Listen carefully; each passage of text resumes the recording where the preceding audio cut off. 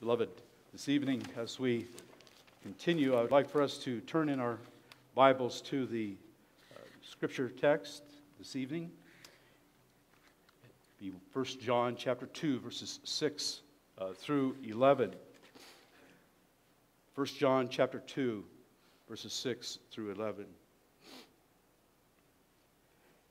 He that saith he abideth in him ought himself also so to walk, even as he walked. Brethren, I write no new commandment unto you, but an old commandment, which ye had from the beginning. The old commandment is the word which ye have heard from the beginning. Again, a new commandment I write unto you, which thing is true in him and in you, because the darkness is past, and the true light now shineth. He that saith he's in the light, and hateth his brother, is in darkness even until now. He that loveth his brother abideth in the light, and there is none occasion of stumbling in him. But he that hateth his brother is in darkness, and walketh in darkness, and knoweth neither whither he goeth, because the darkness hath blinded his eyes. May God give us grace this year as we anticipate our serving Him and worshiping our triune God. Give us the grace that we may, as we were instructed to in this text, particularly in verse 6, and that is to walk as Jesus Christ walked.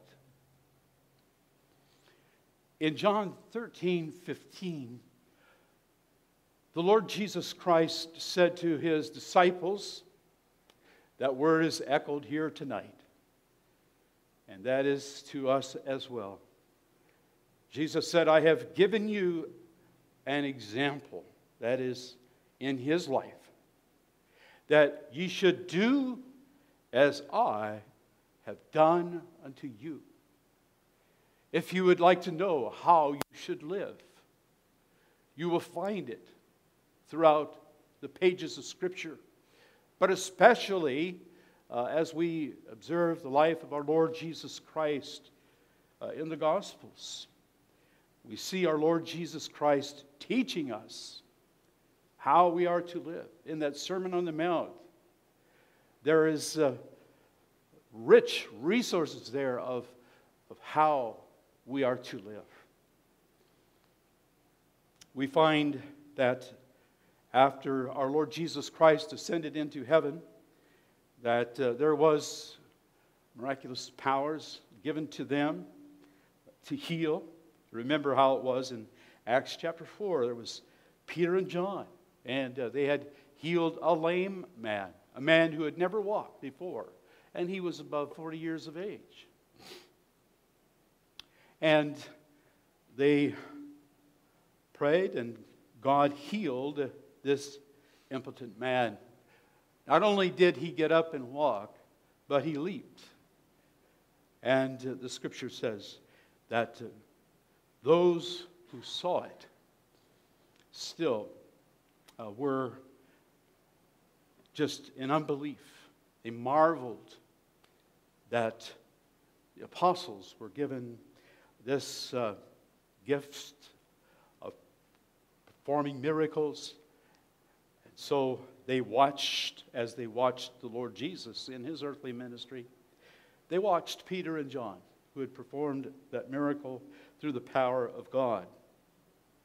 And it says that these religious leaders that were just looking for something to find fault with, as they did with the Lord Jesus, that they took note of Peter and John.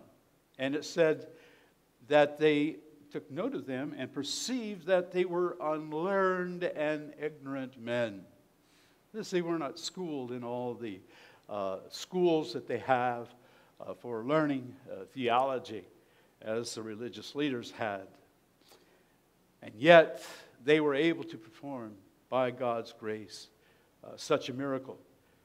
But there was one other thing that really struck these religious leaders, and that was that it says they took knowledge of Peter and John, that they had been with Jesus. They could see Jesus through their life. And really, we ought to look at our life in the same manner, that by the grace of God and the fruit of God's Spirit working in us more and more, the people around us, the world around us, should see Christ in us. Thus we see the Apostle Peter later on in 1 Peter chapter 2, 21, telling us that we are to walk in Jesus' steps. For even hereunto were you called. When we talk about our salvation, very seldom do people talk about their salvation as a calling. When we go to someone and say, "When were you saved?" Well, that's a biblical term. But almost never does one ask, "When were you called?" Well, sometimes it's hard to put a finger on when we were exactly called, but we know there was a changed life. Whereas before, we didn't like the things of God, we didn't like the Scriptures, and then all of a sudden God worked in our hearts, and we had a great love for God, a great love for our Lord Jesus Christ, and certainly it would be an evidence that that's when God worked upon our hearts. So, beloved, when we think about walking as Jesus walked, we ought to think of it this way. We ought to walk in lockstep with Him. Now, some of you may have, in your time, in your pilgrimage, lived in very cold country where there's very deep snow. And I remember as a young fella, I grew up in close around Lake Michigan, and we got a lot of snow. And I was the younger of 8 boys in our family, and they liked to go hunting and that sort of thing, and getting out into the country, and sometimes that snow was pretty deep. And I can remember walking in the place where they walked, because they sunk down maybe a foot or two because of the depth of the snow. And so I would walk in their steps. And that's exactly what we are taught here by Peter, that we are to follow his steps. We read the Scriptures, and then we, by the grace of God, we are to practice what we read. We are to follow his commandments. We are to take note of his character and his words in the Scriptures. Did you even note on this particular verse 6? Verse 6 says, "He that is one with Christ must live out Christ's life." That is, he must walk in his steps. Now, if we would walk as the Lord Jesus Christ, we must, first of all, note there in verse 6 that this walking as Jesus walked comes from our union with him. In that passage in John 15, we are likened to a branch that bears fruit. We are to bring forth much fruit. And that branch is connected to a vine. And it is the branch's union with the vine in Christ that enables that branch to produce fruit. The same thing is true with regards to walking as Christ walked. We must be in union with Christ, in Christ. I haven't taken the time to count all the times that the little preposition in, I-N, is in Ephesians chapter 1, but in Christ, it occurs at least 10 times, and I'm sure it's even more. And so our life is about living out, being in union with Jesus Christ. Verse 6 says, he that saith he abideth in him, that is, in union with Christ, ought, and I want us to note the word ought, I'll say something about that, himself also so to walk, even as he walked. Now, the word walked here means our whole manner of life and conduct is to be after the manner of Jesus Christ.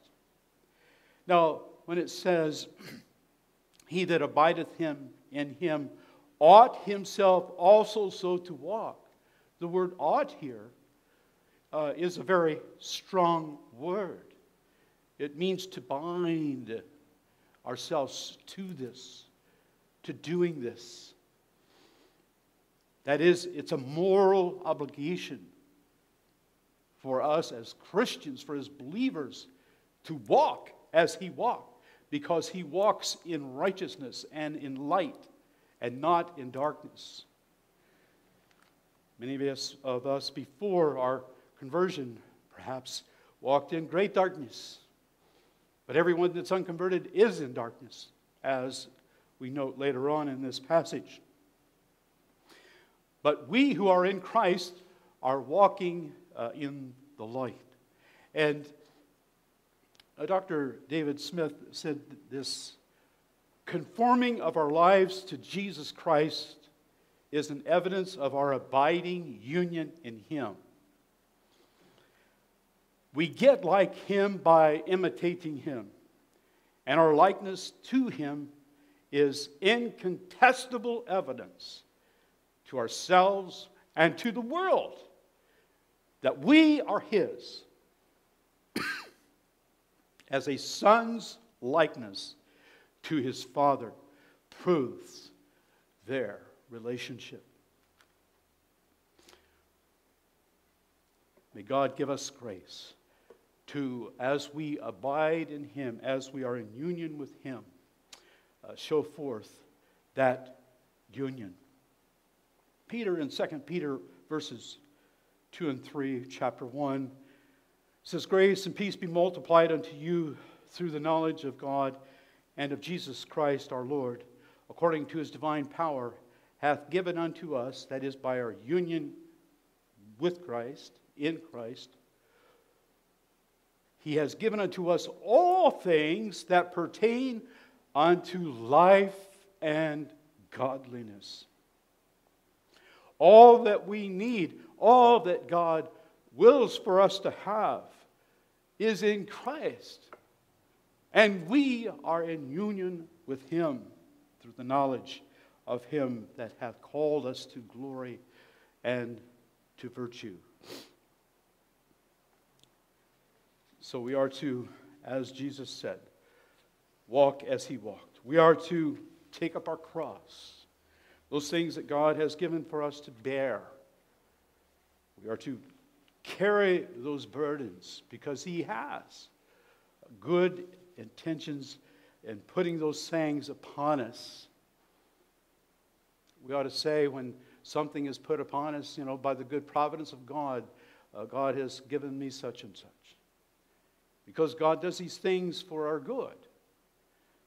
So as we walk with him, the Lord will give us those things, burdens to bear, and we are called to follow him. Counted a blessing. We may be those whom he has called and carry the burden. Now he says, my yoke is easy, our Lord Jesus Christ, and my burden is light. Because He gives that all-sufficient grace to enable us to carry that burden.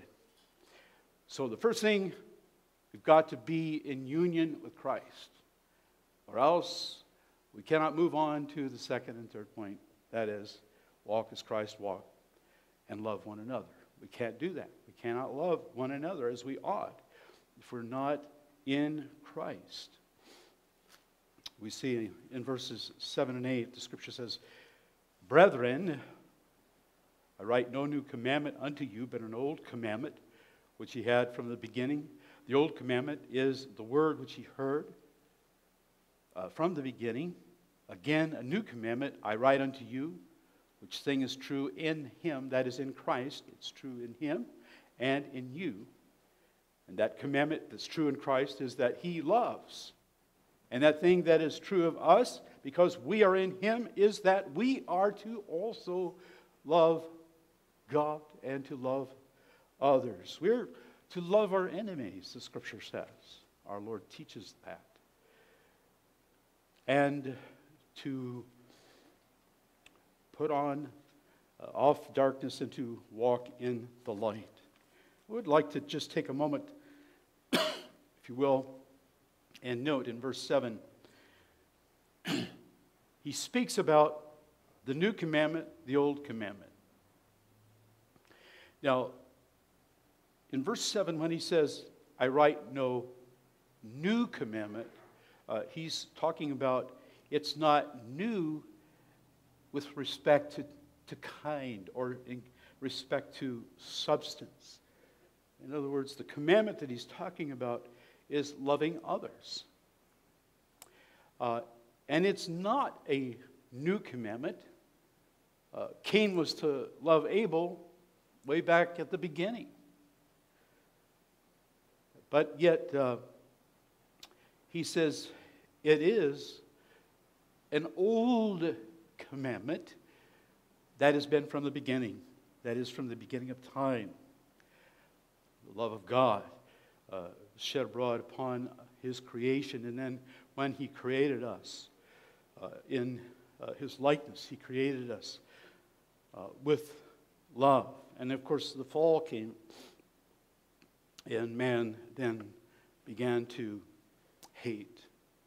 So the old commandment, which is to love, that is spoken of here in verse 7, is the word which you have heard from the beginning. That is, from the beginning of your conversion, you learned this old commandment. It was new to you by way of experience. A person who is unconverted does not know this love of God that He gives to His people. But only those who are in union with Him know about that love that we are to have for God as our Creator, and that love that we are to have for one another. That love that we're supposed to have for our enemies. In John chapter 13, verse 34, the scripture says something of this new commandment. A new commandment I give unto you, that you love one another. As I have loved you, Jesus said, that ye also love one another. I've loved you, you're to love me. It's new because it's something that has come to them by the grace of God in the work of regeneration. John 15:12. This is my commandment, that ye love one another as I have loved you. And loving others is walking as Jesus walked. 1 John 3:23. You know, the whole book of 1 John is about evidences of a true conversion, of having a life that is truly regenerate. Various evidences. The chief evidence, of course, is love to God and also love to one another. 1 John 3:23 says, and this is His commandment, that we should believe on the name of his Son, Jesus Christ, and love one another as he gave us a commandment. The unbeliever does not have the love that a believer has.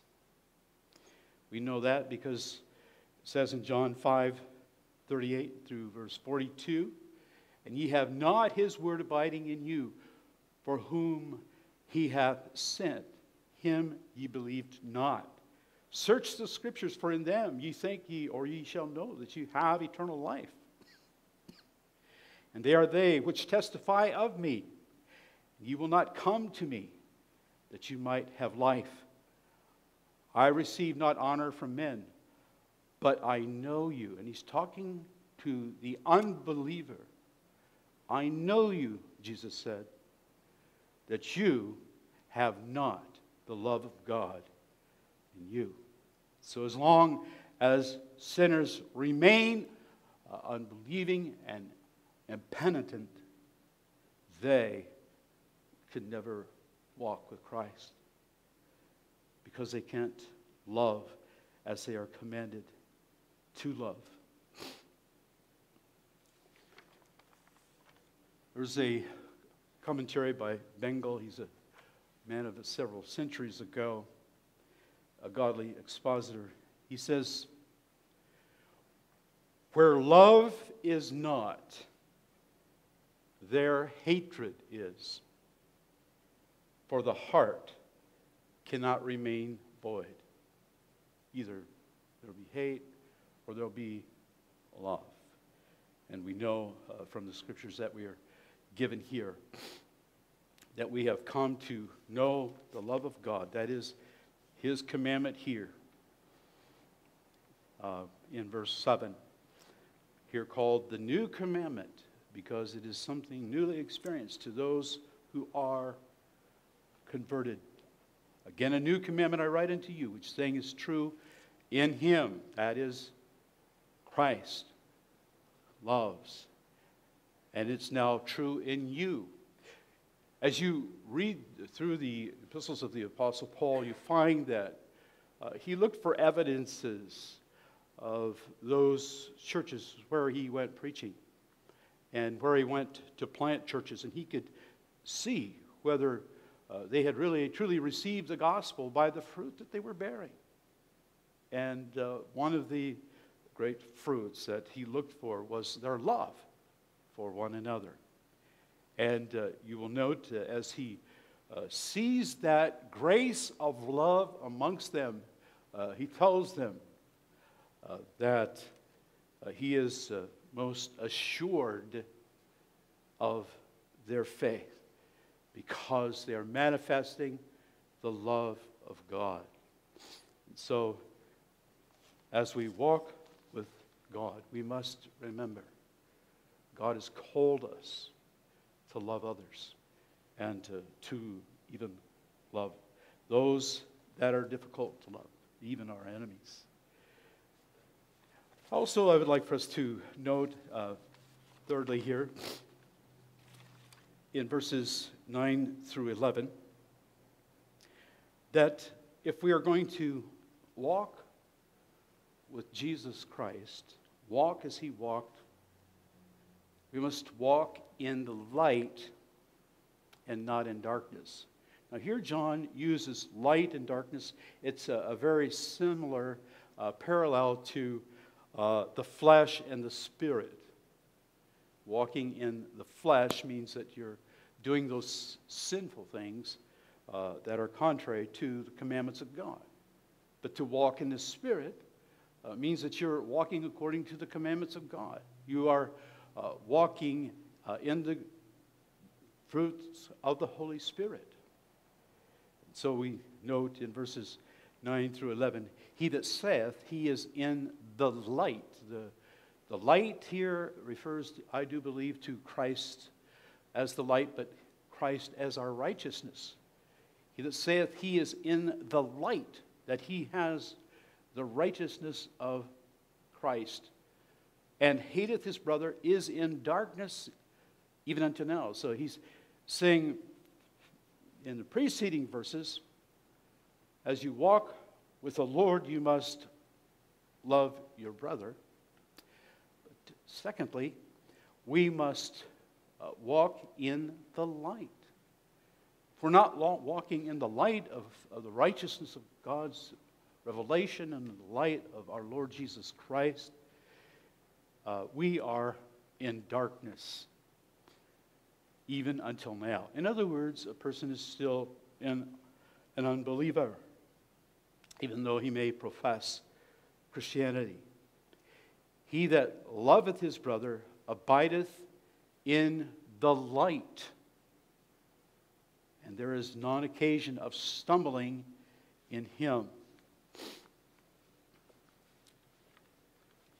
We find that the Lord Jesus Christ here has taught us that we are to walk in righteousness according to the commandments of the Scriptures. This is the light. If you'll turn to Galatians 5:22, we'll see the darkness and light revealed, explained to us further. Galatians 5:22. First of all, let's note darkness, sin, wickedness.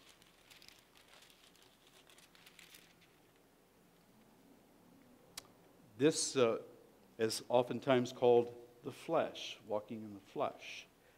And then, of course, the walking after the Spirit is given to us beginning in verse 22, manifesting the fruit of the Spirit. But here's what it means to walk in darkness. The flesh lusteth against the Spirit, and the Spirit against the flesh, verse 17, Galatians 5. And these are contrary the one to the other, so that you cannot do the things that you would. So we live in a time when, especially at this time of the year, people are making all kinds of resolutions. And it isn't long before they're realizing, I cannot do the things that I would. Well, we know it takes the power of the Spirit of God working in us to enable us to do the things that we should do. We cannot bring forth fruit that is pleasing to God if we are not a branch connected to the vine. That's what it says in John 15. Jesus said, apart from me, the vine, you, claiming to be a branch, if you're just a mere professor, you can do nothing. Disconnect the branch from the vine, and it will die. But here we want to note what it means. What does it look like to walk in darkness? And we have to see it by its deeds. And we see it here in Galatians 5:17 and following. Verse 18, but if you be led of the Spirit, you're not under the law. For the works of the flesh are manifest, which are these: adultery, fornication, uncleanness, lasciviousness, idolatry, witchcraft, hatred, variance, emulations, wrath, strife, seditions, heresies, envyings, murders, drunkenness, revelings, and such like, of the which I tell you before, as I have also told you in time past, that they which do such things shall not inherit the kingdom of God. Those whose lives are walking after these things and not after Christ are evidencing that they are in darkness. But those who are in the light will manifest by their walk that they are bearing the fruit of the Spirit, which we see in verse 22. The fruit of the Spirit is love, as the scripture that we're looking at in 1 John has already stated. Love, joy, peace, long-suffering, gentleness, goodness, faith, meekness, temperance. Against such there is no law. So we see, beloved, that our walk consists of either walking in darkness or walking in the light. Now, certainly, we do not walk a perfect life, but the general character of our walk will reflect a righteous life. Our righteousness, of course, is the imputed righteousness of Christ as our justification. In our sanctification, we're putting off the old man. We still have a remaining sin principle that we fight against by the Word of God and prayer and through God's Holy Spirit. But those who are in darkness are of the seed of the devil. And they cannot help but do the evil deeds that they do. You know, so often we see tragedies happen, and people who are unbelieving are baffled by it. They don't understand it. They have a pretty good perception of themselves as a person. They think of man as being generally good. He's just got some weaknesses. But we know that man, apart from Jesus Christ, is totally depraved and capable of anything. So we know that we are in the light, beloved, if our conduct is after the manner that is after the manner of our Lord Jesus Christ. May God give us grace to walk in the light, and that we might more and more bring forth fruits of righteousness. Yes, there is a great deal of spiritual darkness. I know there are many problems that we are faced with in this generation. But there are many greater concerns, and that is the spiritual concerns, the soul of individuals and of the soul of our country. It amazes me how far adrift we have gone away from God. And if we would have lives that would be filled with joy and love, we must be in Christ. We must receive the gospel of our Lord Jesus Christ. And may God stir up our hearts to evangelize and to proclaim that word of the gospel, that we may see many coming to faith. In our day, we do see much spiritual darkness embedded in the minds of those in this world. The words of our Lord Jesus Christ, which he spoke to the unrepentant souls in his day, were to repent. We see in John 12:34, we have heard out of the law that Christ abideth forever. And how sayest thou, the Son of Man must be lifted up? That is, speaking of his crucifixion. Then Jesus said unto them, Ye yet a little while is the light, that is Christ, and the gospel which he preached is with you. Walk, he said, to those who were his adversaries. He exhorted them to walk in the light while you have the light, lest darkness come upon you. For he that walketh in darkness knoweth not whither he goeth. While ye have the light, walk in the light. Believe in the light, that ye may be the children of light. It was a sad condition indeed for the children of Israel to have Jesus Christ so plainly before their eyes, showing them how they are to live, teaching them how they should live, teaching them to repent. And yet so many of them died in unbelief. Many who hear Jesus preached plainly in the gospel, preached plainly, even witness miracles of the Lord Jesus Christ, continue to remain in darkness.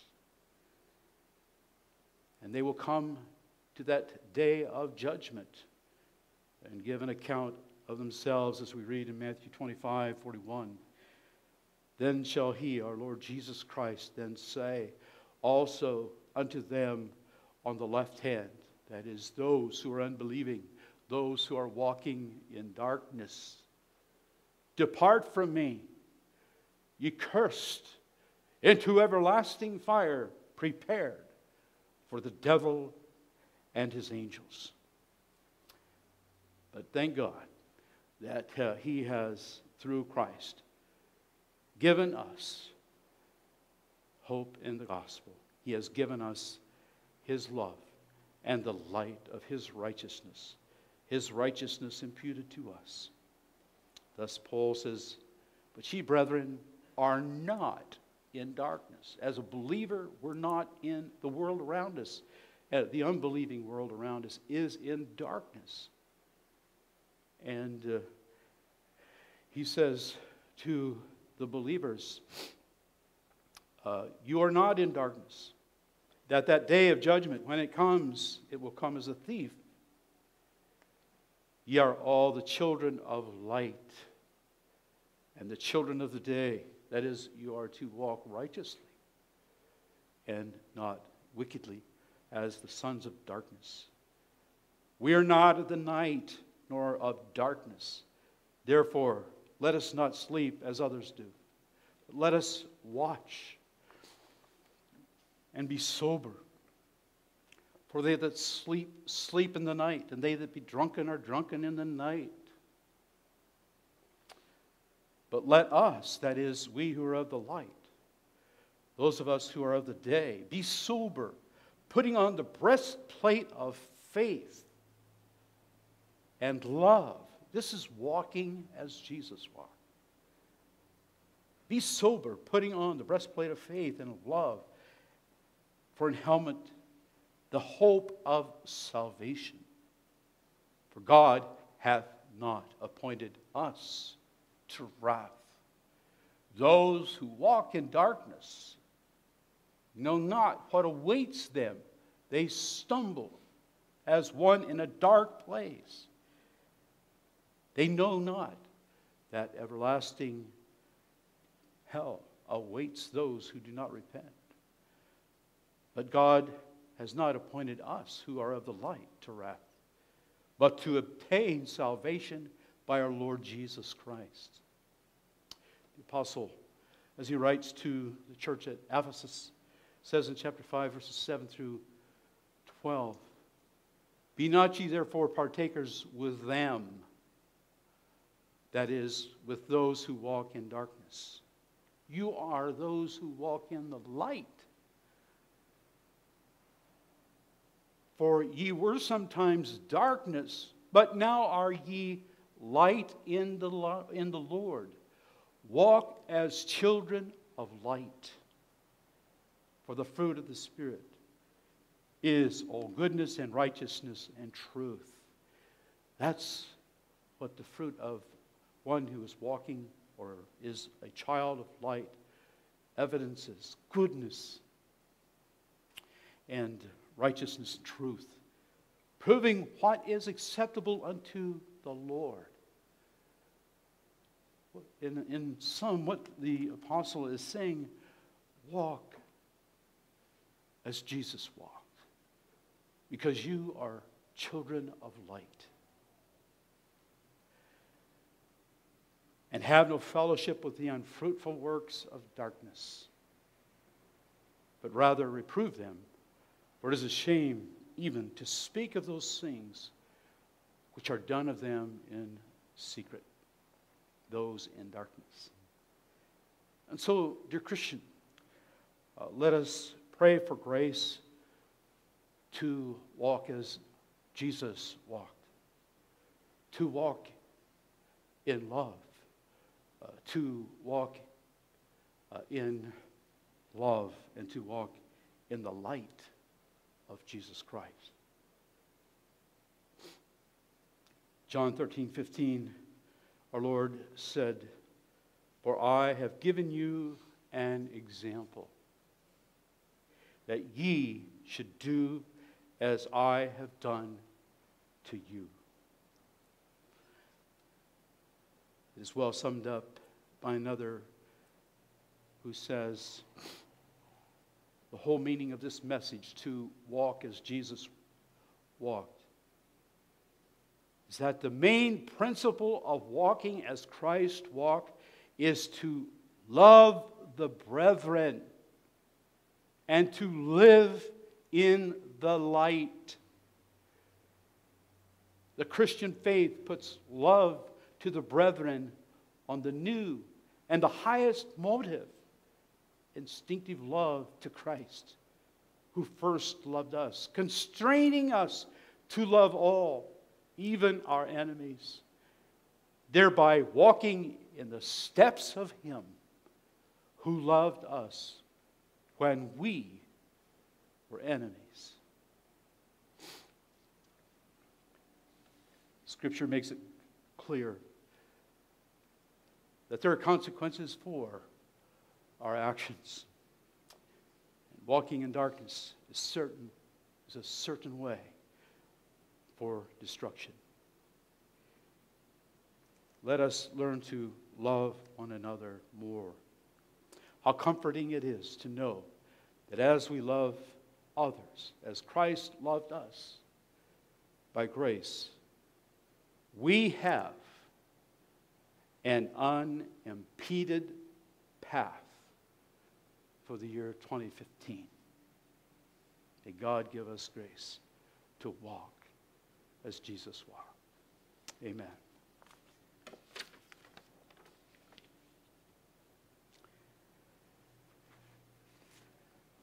I would like to close with a word of prayer, and then we'll have the Lord's Supper.